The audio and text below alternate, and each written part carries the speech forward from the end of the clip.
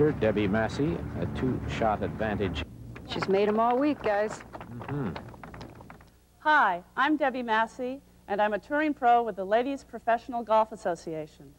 I'm honored to endorse this tape because I feel that understanding the rules and etiquette of golf is crucial for anyone who plays the game. You've just made the most important step in becoming a better golfer. By watching this video, you will learn the many aspects of this challenging, sometimes frustrating, and enjoyable game. It covers everything you need to know and answers the many questions you've been afraid to ask. So watch it, use it, and enjoy. Hello, my name's Helene Landers. I'm an LPGA professional, and I'd like to welcome you to the beautiful Hacienda Golf Course here in La Habra Heights, California, and introduce you to the wonderful world of golf.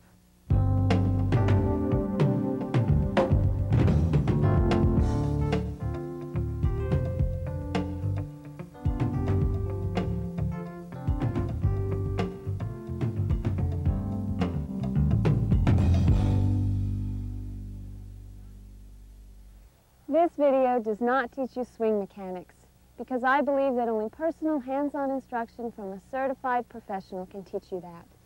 Rather, it teaches you all about actually playing the game.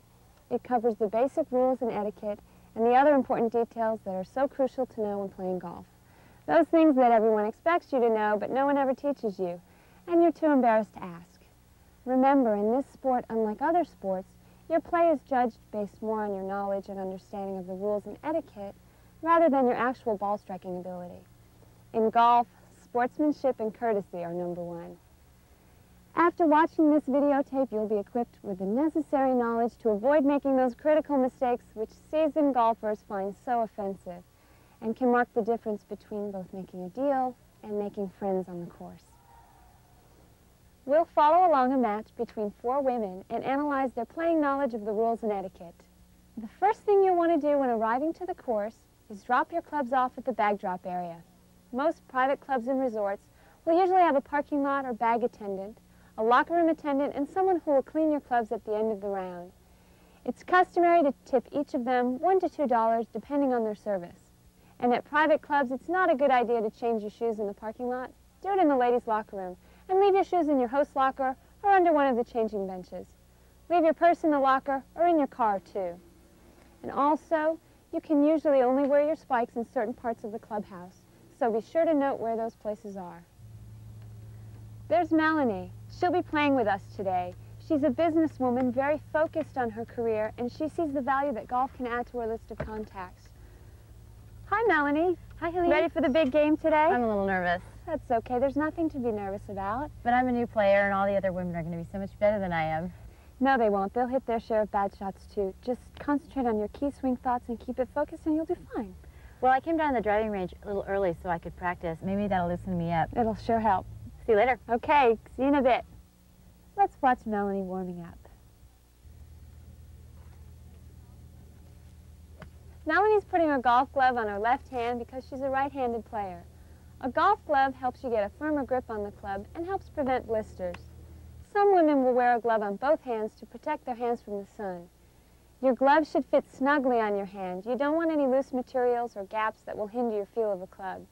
But you also don't want it so tight that it cuts off your circulation. Golf gloves are sized small, medium, and large, and also cadet sizes for smaller fingers.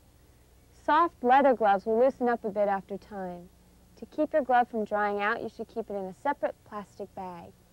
If you have long fingernails, you might consider a glove with cut-off fingertips to prevent constantly tearing holes in the fingers and to give you a better fit through the hand.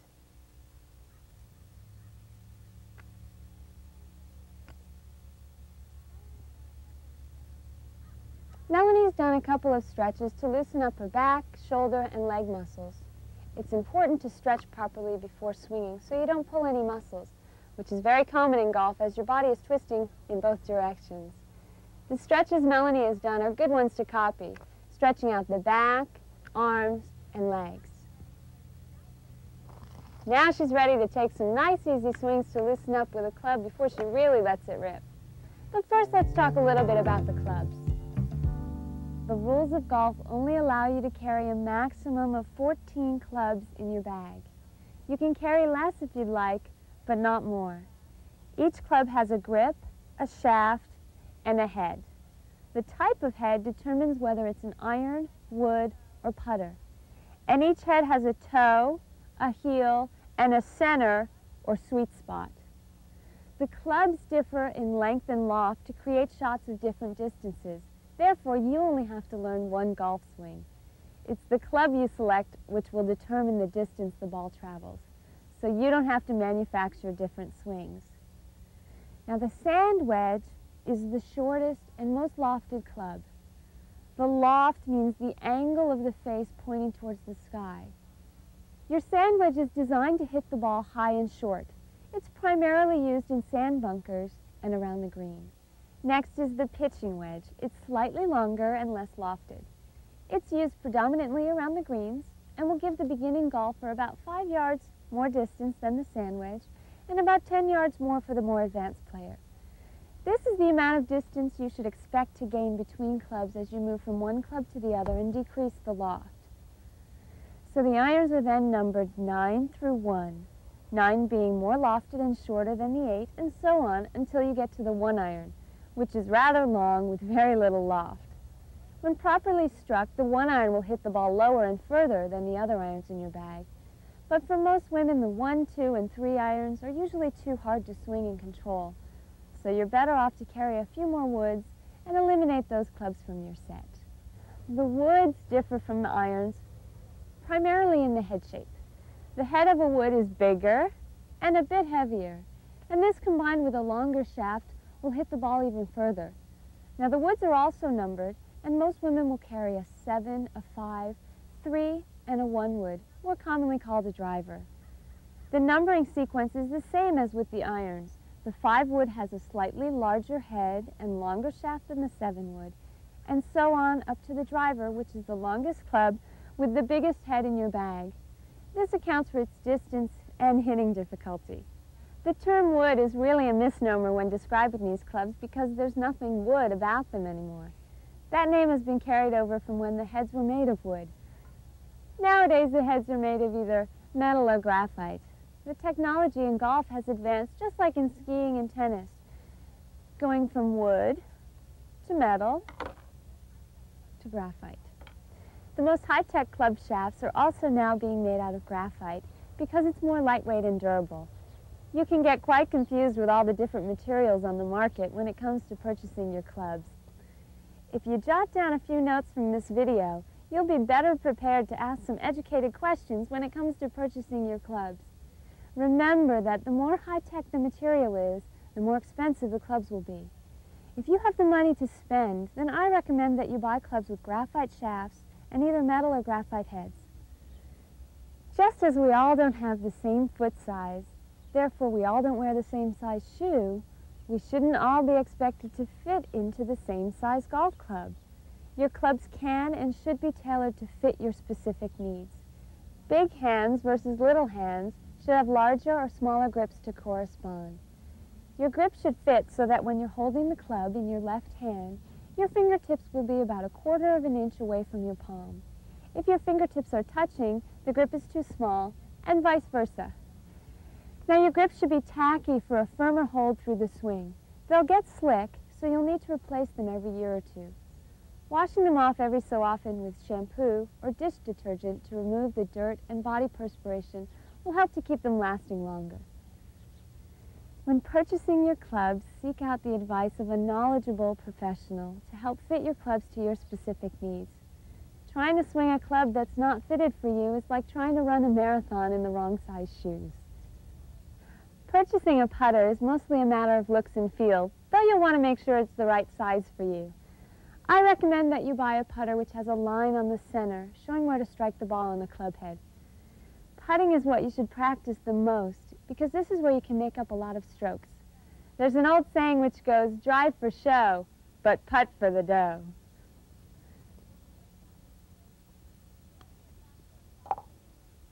So let's get back to our practice warm-up routine.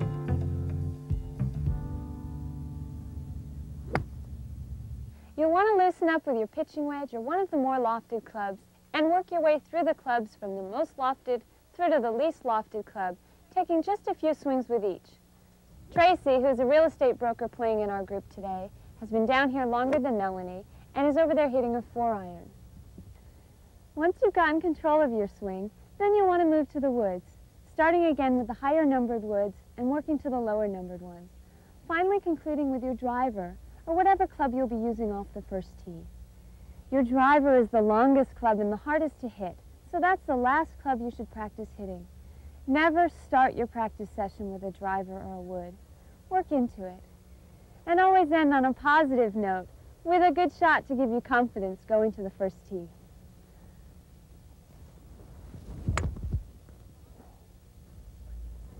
I've already told you how important putting is to this game, so don't neglect getting on the putting green to practice a few putts. Putting surfaces differ from course to course and day to day, so you'll want to acquaint yourself with how the putts are rolling on that course that day. The practice putting green usually closely resembles the greens on the course in terms of their hardness, grass type, and length. And remember, too, that putts will always break toward water and away from mountains. Susan, our mother in the group, has finished hitting balls and is here on the practice putting green, waiting for the rest of us to join her and go play. So let's get to it. Okay. Great shot. Thanks. Scare me up there on the others. A golf match is an 18-hole competition broken down into 2 9-hole competitions, a front 9 and a back 9. Each hole has a starting area or teeing ground, the fairway, rough, and putting green with a flag in it marking the hole. The slightly higher grass around the green is called the fringe or apron. The object of the game is to get the ball into the hole in the least amount of strokes. However, this is made difficult with the added obstacles of sand bunkers, water hazards, which are marked by red or yellow stakes, and out of bounds marked by white stakes. The inside edge of the stakes is where the boundary for hazards or out of bounds begins. The ball is not out of bounds unless all of it lies out of bounds. If the flag is not visible from the tee because the hole curves, we call that hole a dog leg, either right or left, depending on which way it curves. As we're getting ready, we can see Tracy with the starter checking to make sure it's all right for us to go out and play. The starter regulates all the play on the course. You should always check in with the starter, and be sure that you're always on time for your tee time. Many public courses require advanced reservations in order to play, so check into that before arriving at the course. Let's touch on the subject of proper golf attire. Even though at many courses there's no specific dress code for women, there are those outfits which are more appropriate than others. Traditional golf wear for women is a collared short-sleeve shirt with Bermuda-length shorts or a skirt or tailored pants. If you want to be taken seriously on the course, being properly dressed is as much a part of traditional golf courtesy as good etiquette. Jeans, cutoffs, and body-bearing clothing are definitely taboo. At some of the more exclusive private clubs, there are specific dress codes for women which you'll want to check on before arriving at the course. Call ahead to find out if there are any clothing restrictions for women. The driver should have her bag directly behind her on the cart. And be sure that the strap is fastened securely.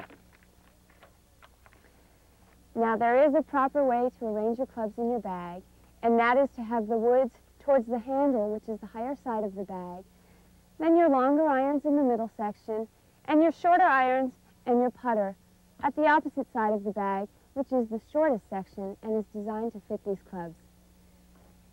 Keeping your clubs arranged in this way enables you and your caddy to more easily find a certain club. It's a little thing, but it helps to keep play moving. Driving a golf cart is just like driving a car. You have a gas pedal, brake, parking brake, forward and reverse, as well as a key to turn the cart on. Most courses will want you to keep the carts on the cart paths, although at some you can drive the carts on the grass. When this is the case, they usually like you to employ the 90-degree cart rule. This means that you keep the cart on the cart path until you're at a 90-degree angle across from your ball. Then you can cross over onto the fairway to your ball. Remember that golf is about social interactions and social skills, so if you're paired with others that you don't know, be sure to introduce yourself. Melanie, do you know Susan? Hi, Susan. You know Tracy? Yeah. Susan, this is Tracy. Tracy's playing with us today. She's in real estate. Nice to meet you. You all set for the day? Yeah. You okay? Okay. Great.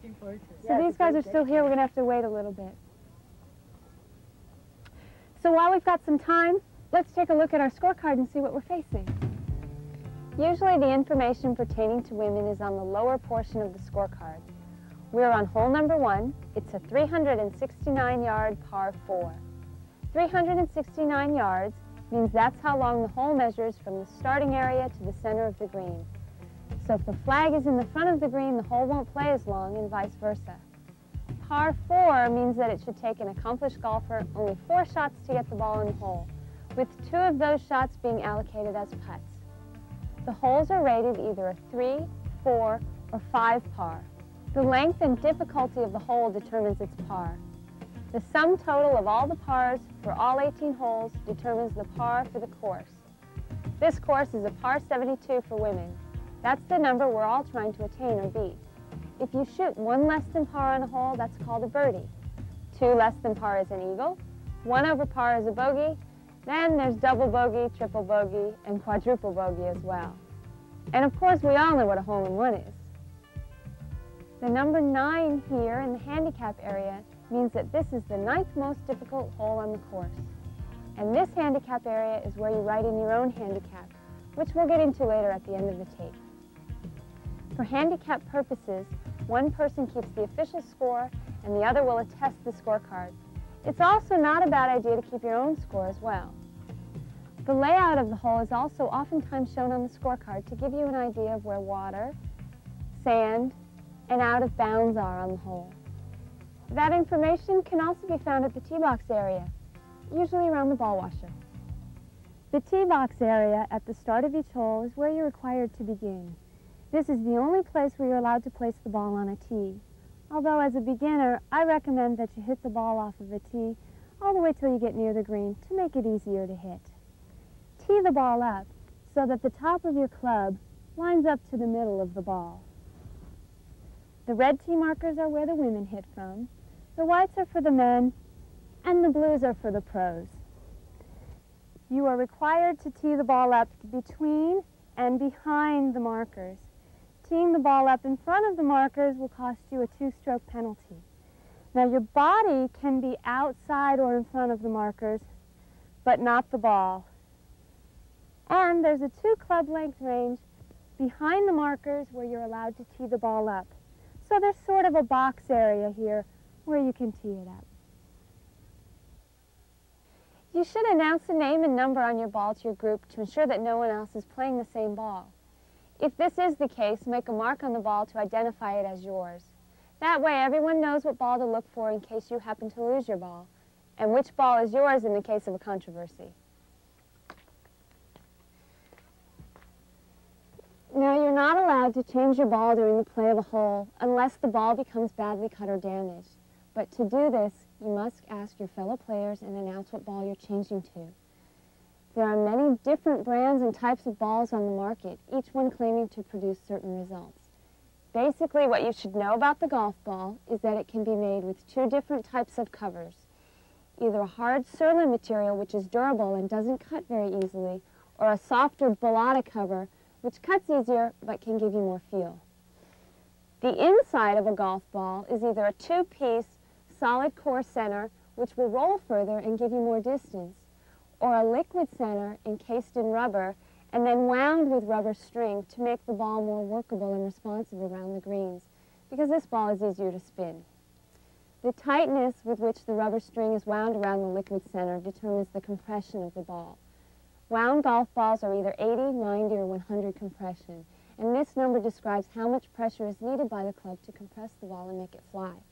An 80 compression ball doesn't require as much swing or club head speed to get it airborne as a 90 or 100 compression ball does. The 2-piece hard center balls don't have any compression rating because they have no elasticity or molding capability. There are dimples which are cut into a golf ball to make it aerodynamically efficient when it flies through the air, because this decreases friction to produce maximum distance. There are different dimple patterns for different playing conditions, but this isn't something that you need to concern yourself with at this point. Most importantly, you'll want to play a ball with a Serling cover for maximum durability and a hardcore center for maximum distance and roll. If you choose to play a wound ball, play an 80 or 90 compression ball, depending on your ability.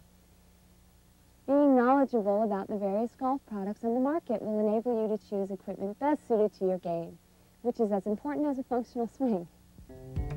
Okay, let's set up the games. What are your handicaps? Tracy? I'm a 20.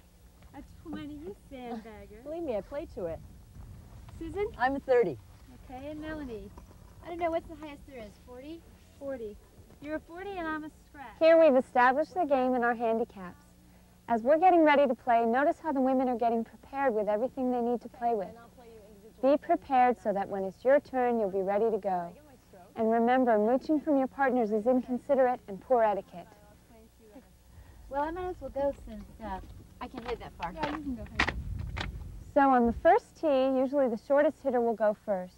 You'll decide this amongst yourselves, or whoever's ready can go first, as long as the group ahead is out of range. From there on out, the person with the lowest score on the previous hole has the honor and will tee off first. If there's a tie, the teeing order is carried over from the previous hole. However, if you're playing with friends, it's a good idea to play ready golf to keep play moving. This means whoever's ready hits. We've decided that Melanie should go first because she doesn't hit it that far yet, so the group ahead is out of her range. In social golf, you may decide among your group to play a mulligan. A mulligan is similar to the first serve-in rule in tennis, and that is that if you don't like your first drive off the first tee, you can take a second free shot and not count the first one. However, this is not a stipulated rule and is something that the whole group should agree to. In order to keep play moving, we've decided not to play mulligans. Notice where the others are standing when Melanie hits her shot. They're to the side rather than behind her. Standing behind her puts you in her peripheral vision, and your slightest movement could distract her. This is why you want to remain extremely still and quiet when others are hitting. Believe me, golfers will blame their bad shot on anything, and you don't want to give them any reason to blame you, or they probably will. Also notice how they keep their bags, pull carts, and carts off to the side of the tee box. Always leave your clubs off to the side of the teeing area. Melanie has announced her ball, teed it up. Don't forget to make sure it's behind the markers. Lines up her shot, takes one practice swing, being careful not to hit the ground, and, oops, hits the ball off the tee by mistake. She can re-tee that without counting a penalty stroke because she hadn't made a real attempt to hit the ball with a downward motion in her swing. However, if she were anywhere else on the course and her club accidentally moved the ball, or the ball moved a little bit when she put her club down behind it, that would count as a one-stroke penalty, and she would have to replace the ball back to its original spot, then play it from there. Now here, she did make an attempt to hit the ball and completely missed it. That stroke does count, and she has to try again. Well, she's hit a pretty good shot, but a little bit left. Well, I think it's over there by that tree. Always make sure to keep watching your ball until it lands and mark it near a landmark. We've marked Melanie's ball near the 5th tree. Also, be courteous enough to watch the others' balls so you can help search for theirs as well. Melanie has hit her trusty 5-iron off the tee because she's not as accomplished with her woods yet and doesn't feel as confident using them. There's no rule that says you have to use your driver off the tee. You can use whatever club you'd like. Don't forget to take your tee with you and always repair your divot. Repair your divot by replacing and stepping on the misplaced piece of sod, or fill in the hole with the sand and seedling mixture provided on the tee or in your cart. As Susan gets up to hit her ball, notice how she's teed her ball up in a different location than Melanie. She feels she has a better angle to her target from the right. Don't be a creature of habit. Play your own game and make your own decisions. It's best to tee your ball up on the side where the danger is located and hit away from it. In this case, the danger is the out of bounds on the right, so she's teed it up on the right and aims left. Notice her pre-shot routine. She's announced her ball, picked her target, and lines up her shot. Takes her one practice swing, then hits away. Good etiquette means taking only one practice swing per shot, being careful not to take a divot while doing so. Unfortunately, Susan's hit her shot better than she had anticipated and hit it into the group ahead. This is why it's important to make sure that the group ahead is far enough out of the way so that even with your best shot, you won't hit into them. However, should this happen, the proper command to yell is 4. All golfers understand that this means there's a ball headed their way and to look out. You almost got that. Now Tracy's ready to hit. She's announced her ball just like the others did, but since she's playing the same kind of a ball as Susan, she's distinguished hers by marking 3 purple dots on it. Tracy has teed her ball up on the left side, which makes it harder for her to avoid the out of bounds on the right. Uh-oh, looks like that's exactly where she's hit it. Beyond the white stakes on the right side, so it's out of bounds. Susan spotted it near a landmark, so maybe we'll be able to find it. However, since it may be lost, Tracy will put the provisional rule into effect. This means to save time, she'll hit another ball now, so that in case we don't find her first ball, she won't have to come all the way back to the tee and hit again. Her provisional ball will then become her ball in play. She'll have to count her first stroke, then take a penalty stroke for hitting the ball out of bounds, and count her second provisional shot as well. So she'll be lying 3 at that point.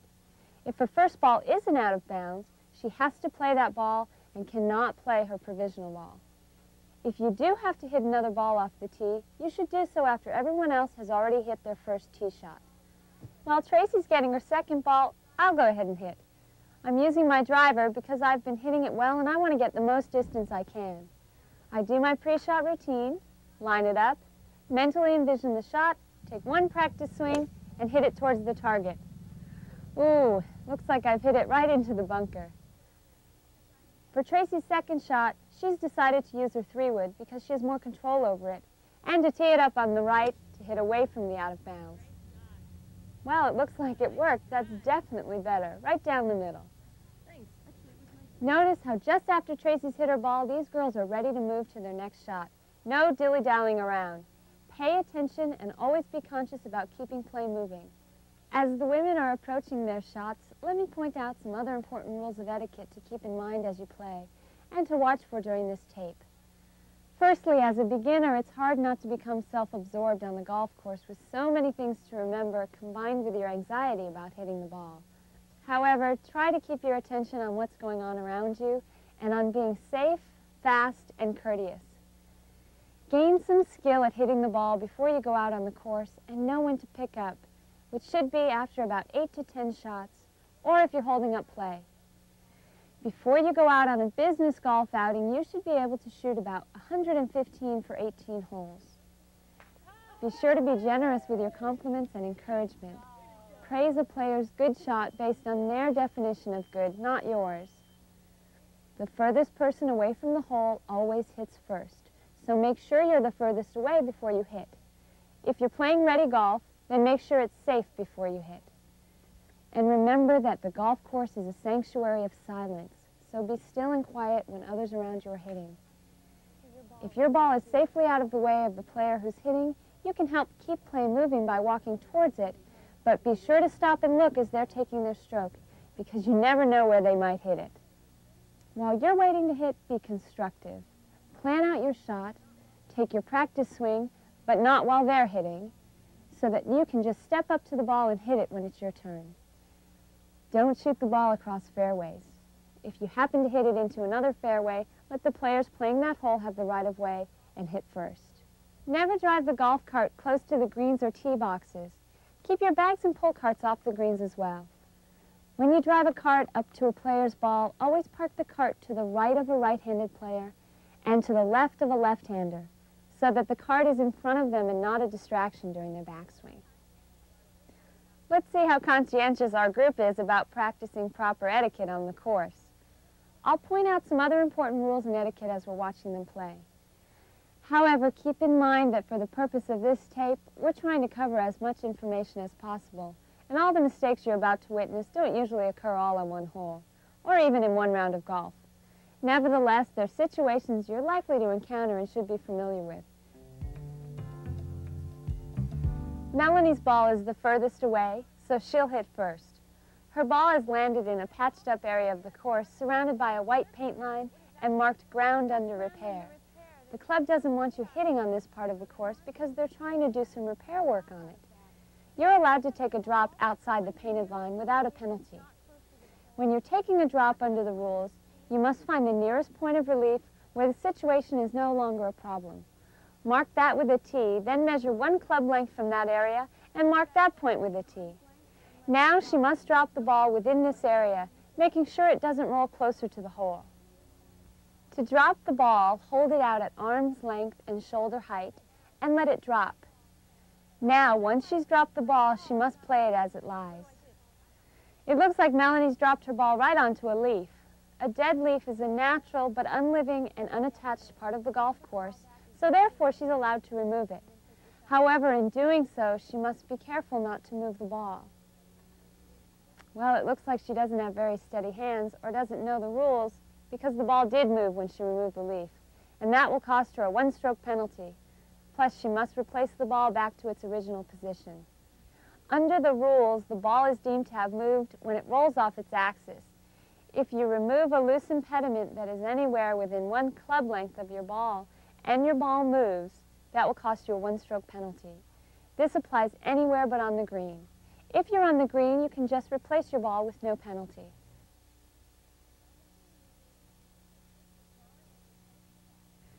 Melanie has replaced her ball, takes her practice swing, and oops, it looks like she didn't hit that very well.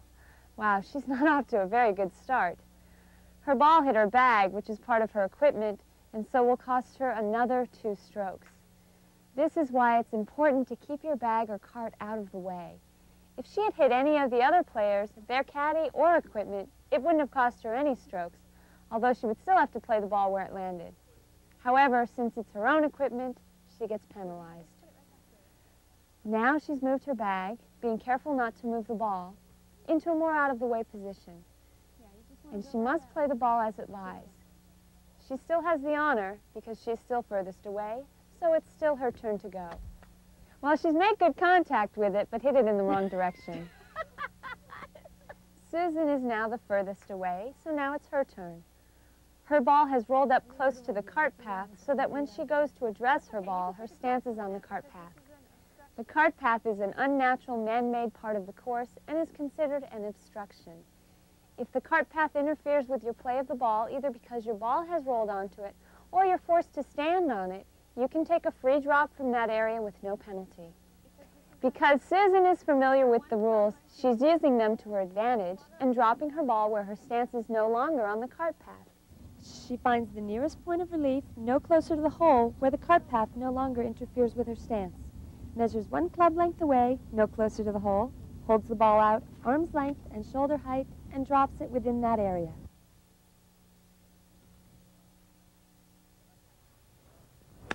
It looks like knowing the rules has worked to Susan's advantage because she's hit a great shot. Let's see what's happening with Tracy's ball. Well, it's a good thing she hit a second provisional ball because her first shot has gone out of bounds. As you can see, all of the ball is beyond the inside borders of the white stakes. So now she has to play her second ball and count 1 penalty stroke for going out of bounds. So she now lies 3. Unfortunately, someone before us doesn't know proper etiquette and didn't repair their divot.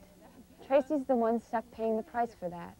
Under the rules, she can't move or what we call prefer her lie from that divot hole and must play it as it lies.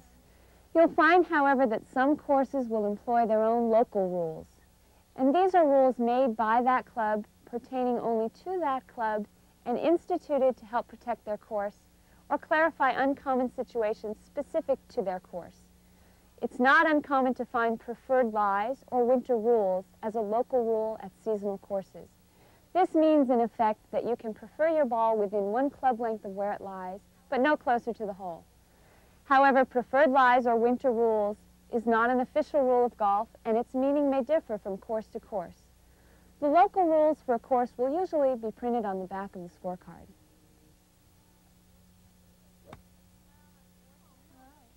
Well, unfortunately, there's not much more you can do from a lie like that. She properly replaces that divot so it can repair itself and will be nice for the other golfers that follow. Not only is it okay to take a divot, it's usually necessary when hitting your shot. Just make sure that you replace it. My ball is in the bunker and has rolled up against a rake, which was placed in the wrong place. The rake should be left to the side in the bunker, not in the middle, with the prongs down, not up. Since the rake is an artificial obstruction, I can move it, being careful not to move the ball. If the ball does happen to move, I must replace it back to the exact position where it was. Make sure when you walk into a sand bunker, you do so from the low side and take the rake with you to save time from having to get it later. My ball is also on a leaf. A leaf is considered a natural, loose impediment, and therefore I can't move it in a hazard and must play the ball as it lies. You're allowed to move unnatural obstructions in a hazard, but not natural, loose impediments. You can't take a practice swing in a sand bunker or any other hazard, so take your practice swing outside the bunker. Nor can you touch the sand with anything but your feet before your downswing, or that will cost you 2 strokes as well. So you must start with the club above the sand. I used my 3-wood to blast it out. You don't necessarily have to use your sand wedge in the sand, especially if you still have a long distance to go. Remember to always rake your foot marks after hitting out of the bunker, and leave the rake to the side with the prongs down. Tracy has hit her ball behind a tree. There's a branch in her way, and not thinking, she goes to break it off. That will now cost her 2 strokes, because you're not allowed to pull or break anything that is fixed or living on the golf course, such as grass, weeds, tree branches, leaves, and such. Objects which are dead, like dead leaves, stones, or twigs, can be moved as long as you're not in a hazard and your ball doesn't move when removing them. Tracy's decided that she doesn't have a shot and declared her ball unplayable. This will cost her 1 stroke, but give her 3 options. She can either play the ball back at her last shot, drop it 2 club lengths in any direction but no closer to the hole from the unplayable lie, or drop it on a straight line from the flag through the unplayable spot as far back as she wants. You are the only one who can declare your ball unplayable. You can do so at any time, except if you're in a hazard. Tracy's decided to take a drop. Because a penalty stroke is involved here, when Tracy takes her drop, she's allowed 2 club lengths distance from the unplayable lie. If no penalty is involved, you're only allowed 1 club lengths distance. Well, you can bet at this point Tracy's really peeved at whoever it was that didn't replace their divot. However, like a true golfer, she doesn't show her anger or slam or throw her clubs because she knows it's no fun to play with an immature person. Melanie, on the other hand, has gotten a bit of good luck. Her ball is also behind a tree, but this is a staked tree, so she can take a free drop from there.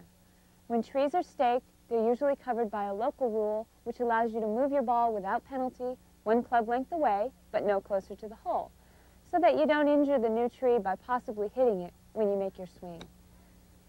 Well, Melanie was so anxious about the water down below on her left that she looked up too soon, and that's exactly where she's hit it. Her good luck has suddenly turned into bad luck.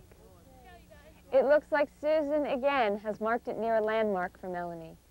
As a beginner, Melanie gets so caught up with her shot that she forgets to mark where her ball goes. This is a very common problem for beginners, so beware not to fall into that trap. Susan's last shot rolled up near a rope defining where not to drive the golf carts. The rope is in the way of her swing, and it's considered a movable obstruction, so she can lift it out of her way. Pretty good shot. She's managed to steer clear of the water. Beautiful.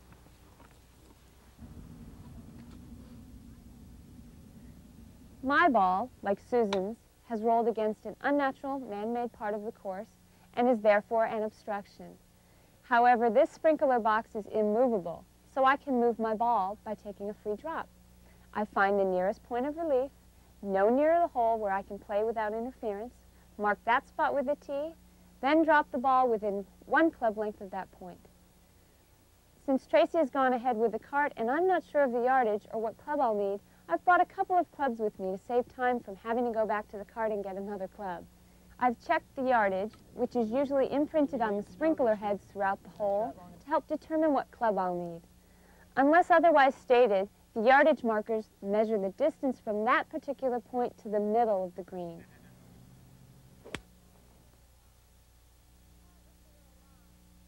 Oh, it looks a little long, but it's still on the green. Notice how I keep looking behind us to see if there's anyone back there that we might be holding up. If there was, and we had no one in front of us, we would let them play through by standing off to the side and waving them through. As these women are doing, it's common courtesy and etiquette to help search for a lost ball, as long as it doesn't cause undue delay in hitting your shot. The rules state that if you haven't found your ball after 5 minutes of searching for it, then it's considered to be lost, and you must count a one-stroke penalty. Go back to the spot where you last played your shot and hit again. Or if you've thought ahead and hit a provisional ball, then that ball would become your ball in play. It looks like Tracy has spotted a ball near the edge of the water, but apparently that's not Melanie's. Susan has now spotted a ball which Melanie has retrieved, and this one is hers. She's not quite sure of the rule and has asked for clarification on it. This is permissible. However, you're not allowed to ask for advice on how to play the hole or what club to use. Since Melanie's ball had gone into a regular water hazard, which is marked by yellow stakes, she has 3 options on how to proceed. She can play the ball as it lies, or for a one-stroke penalty, either hit it again from where she last played it, or take it back as far as she wants on the line extending from the flag, through the ball's point of entry into the water, and drop it there, but never closer to the hole. You'll also encounter lateral water hazards on golf courses. A lateral water hazard runs parallel to the fairway and is marked by red stakes. If you hit into a lateral hazard, you have one other option as well, but this will also cost you 1 stroke, and that is, you may also elect to drop the ball within 2 club lengths from where it entered the water on either side of the hazard, but of course, no closer to the hole. Melanie can't play her ball where it is. She didn't think to play a provisional ball, so to save time, she's chosen her drop option. She'll drop the ball as far back as she wants behind the hazard on the line where it crossed into the water. She holds it out at shoulder height and arm's length and drops it. She didn't drop it far enough away and it's rolled back into the water. But she can drop it again. Under the rules, it's okay to redrop the ball if it rolls back into or out of the same condition, if it rolls out of bounds, if it rolls nearer to the hole, more than 2 club lengths out, or next to an immovable obstruction. Well, Melanie has made good contact with the ball, but didn't use the right club and has landed just short of the green. Susan's ball didn't go into the water hazard, but it does look like it's landed in some water that might qualify as casual water. The casual water rule is a good rule to know. Casual water is any temporary puddle of water caused by rain or overwatering, but it's not a water hazard. Only you can declare your ball to be in casual water. It's determined by stepping on the ground, and if the water comes up over the soles of your shoes, then you can employ the casual water option. If either your ball or your stance is in casual water, you can take a free drop within 1 club length from the nearest point of relief, of course, no nearer the hole. Susan is cleaning the mud off her ball, and that is permissible at this point because she's lifted it to drop it. The only time that you can touch your ball or clean it before it's on the green is when you're taking a drop. Another good shot, but also not enough club, and she's landed short of the green up with Melanie's ball. Susan and Melanie should have checked the sprinkler heads for the correct yardage. Tracy's ball has also landed in casual water. However, hers is in the bunker, which is considered a hazard. Under the rules, she can take relief from that puddle, but she must still drop the ball in the hazard as close as possible to the spot where the ball was that affords her maximum relief, but no closer to the hole. She's taken her drop, being careful not to test the sand with her hand or her club.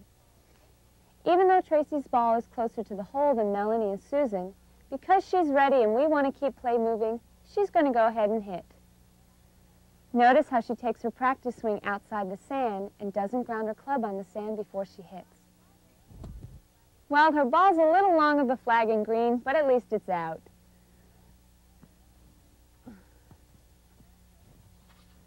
On their approach shots to the green, Melanie is further away than Susan, so she'll chip first. That's a pretty good chip. Wait a minute, though. Susan, being the more experienced golfer, always checks her ball before she hits it, and notice that that's not her ball. It's actually Melanie's. Melanie hit the wrong ball. Well, Melanie has to count another 2-stroke penalty for playing the wrong ball. Replace Susan's ball and play her correct ball. If you play the wrong ball out of a hazard, you don't have to add a 2-stroke penalty, but you must correct your mistake and play the right ball.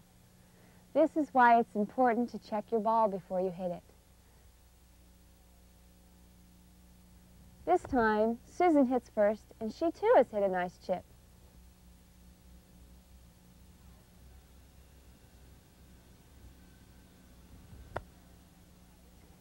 Melanie's second try isn't as good as her first one.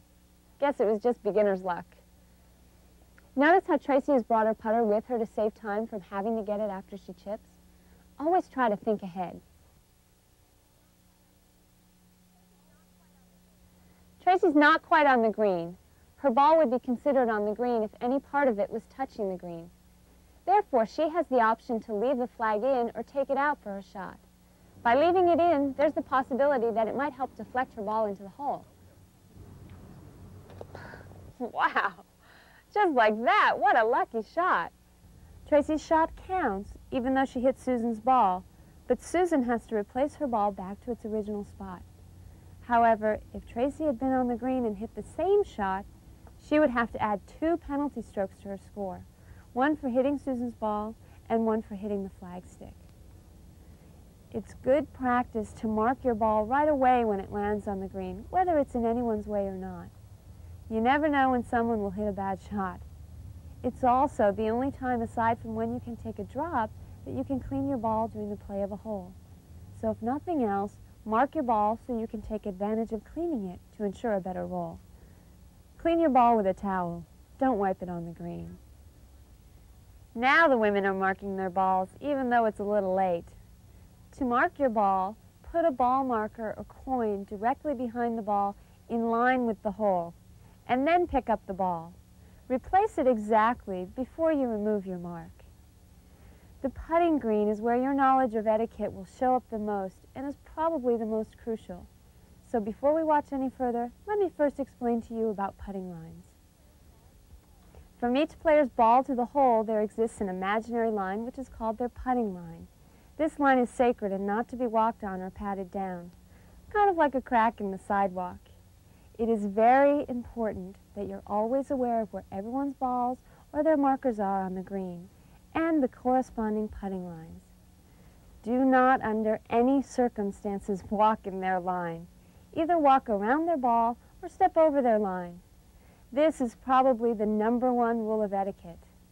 The reason being is that by stepping on someone's line, you might mat down the grass and affect the way their putt rolls.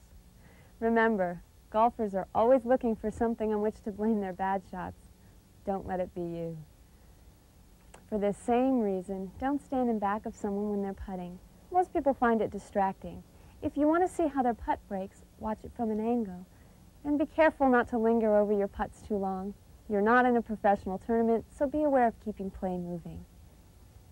In the line of your putt, you're allowed to move leaves and pebbles and things out of your way. But you're not allowed to smooth down spike marks for fear that you might press down a nice little runway to the hole. You can and should, when convenient, however, pat down spike marks you see that are not in your line. Also be sure to repair any divot holes your ball may have made when landing on the green. Do this with either a divot tool or a tee. Pull the grass out and then pat it down. Here, I've cleared away a few dead leaves and other debris that are in my line. Notice how I'm careful not to step on the other's lines. Since I'm the furthest, I'll go first. Susan's ball mark is right in the line of my putt, so I've asked her to move it 1 putter head to the left to get it out of my way.